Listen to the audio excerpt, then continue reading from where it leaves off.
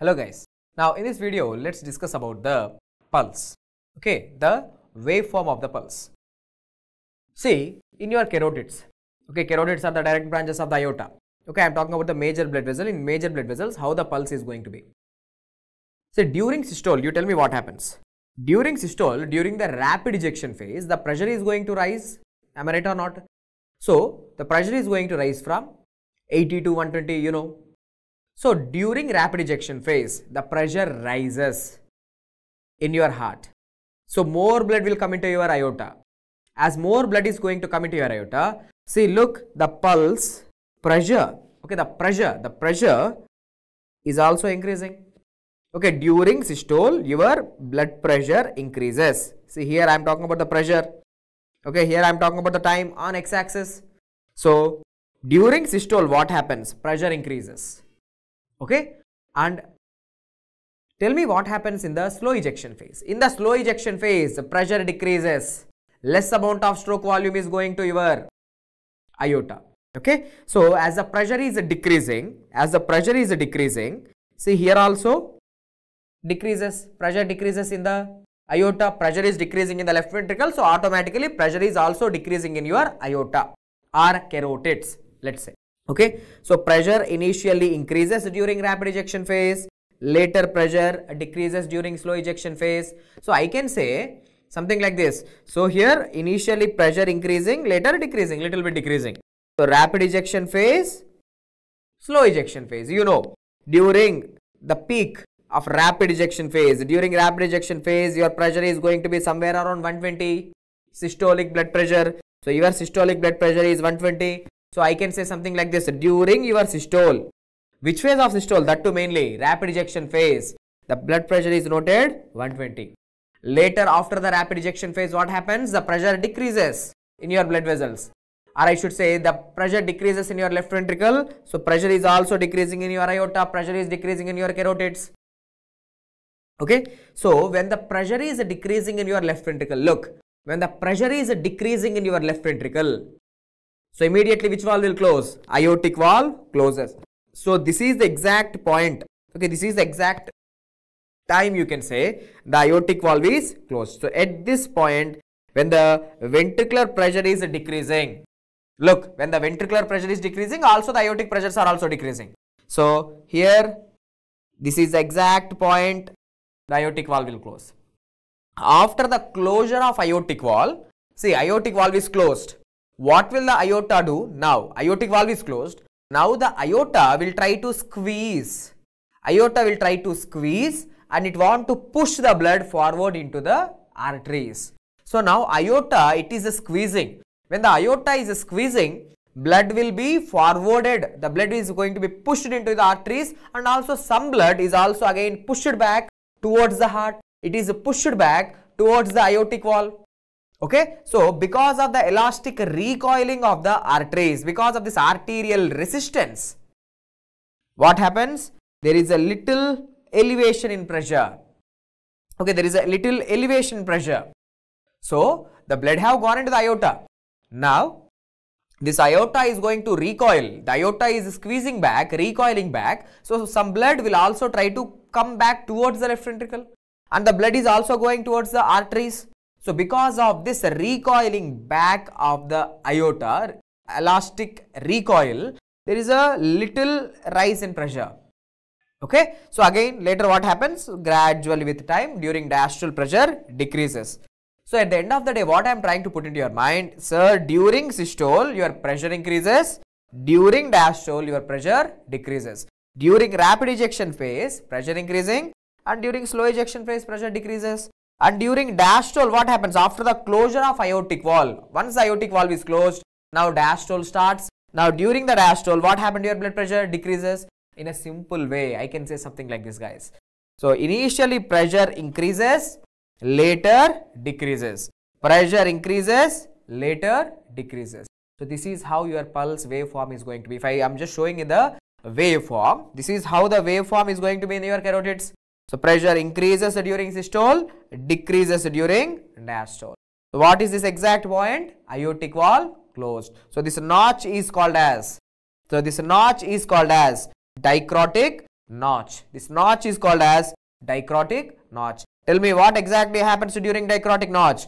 During dicrotic notch, exactly your aortic valve is going to, your aortic valve closes during dicrotic notch. So if someone asks you during this dicrotic notch, which heart sound is heard? Which heart sound is heard during this dicrotic notch? S2 heart sound, because you know the closure of aortic valve, semilunar valves is going to cause the S2 heart sound. So this is how your normal pulse waveform is going to be. After learning this normal thing, this is normal physiology. You have to know certain abnormal pulses also. Okay, abnormal pulses. There are certain diseases in which the pulse waveforms are going to change. Okay, there are certain diseases in which you are going to have high, fast rising pulse and fast falling pulse. There are diseases in which you are going to see slow rising pulses. There are diseases in which you will see weak pulses. There are diseases in which you will see the pulse changes with inspiration and expiration. So, I am telling you just names. I am not going into the details because this is not, anyway, this is not the pathology class. So, here I will be telling you the names of abnormal pulses, seen in which conditions, and I will try to show the waveforms also. Okay. So, look at this. Here is the normal pulse. The first one is the normal pulse. I have told you. See, normal pulse, pressure increases and decreases during diastole. Increases and decreases during diastole. So, what is that notch that will form here? Dicrotic notch. This is something normal. You know it. Now, let's look. So, there is something called as a dicrotic pulse. What does it mean by dicrotic pulse? See, here you are having two peaks. Two peaks are coming. Dicrotic pulse. Whenever you see the word dicrotic, D for D, dicrotic pulse seen in dilated cardiomyopathy. The person who is having a dilated cardiomyopathy is going to have dicrotic pulses. Okay, dicrotic pulses. Next, bounding pulse. What is this bounding pulse, sir? Fast rising, fast falling pulse. Bounding pulses are seen in patients with aortic regurgitation. Okay, aortic regurgitation. Next, pulses bisferens. These are all the abnormal pulses. Pulses bisferens. Pulses bisferens means during systole you are having two peaks. Okay, during systole there are two systolic peaks and one diastole. There are two systolic peaks. So this is called as a pulses bisferens. Also seen with aortic regurgitation. Also seen in aortic regurgitation. Possible. Next, pulses alternans. Pulses alternans. Here, this is a weak pulse. Here is a strong pulse. Weak pulse, strong pulse. The duration between these two, the intervals is regular. Okay, this is called as something called as a pulses alternans. Pulses alternans is seen with the heart failure. Seen in the conditions of heart failure. Next, now let's see the pulses paradoxes, guys. What exactly is pulses paradoxes? See, in pulses paradoxes, see here, weak pulse is there. See, when during inspiration, according to inspiration and expiration, with the inspiration and expiration, your pulse is decreasing. So, I can say during inspiration, your pulse will disappear, less pulse, and during expiration, normal pulse. With inspiration, pulse is disappearing. So, this is something called as a pulses paradoxes. It is seen in many conditions, At least I want you to know a cardiac tamponade. Okay, cardiac tamponade, also constrictive pericarditis. Constrictive pericarditis, cardiac tamponade is a condition where the person is going to have pulses paradoxes with inspiration, less pulse, expiration, big pulse. Okay, next, pulses parvus et tardus. Okay, pulses parvus et tardus. And you can say pulses tardus et parvus, both the same thing. Also called as anacrotic pulse. Anacrotic pulse means slow rising pulse. Here, see, the pulse is rising slowly, but usually the pulse is fast. Okay, this is how the pulse should rise. During systole, the pressure should rise. In this condition, the pulse is rising slowly. So, these are called as a weak pulses, slow rising pulses.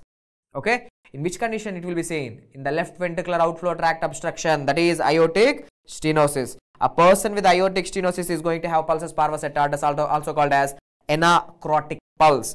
Don't confuse. Anacrotic pulse, aortic stenosis. Dicrotic pulse, DCM. D for D. Dicrotic pulse seen in dilated cardiomyopathy. Anacrotic pulse seen in aortic stenosis. A for A.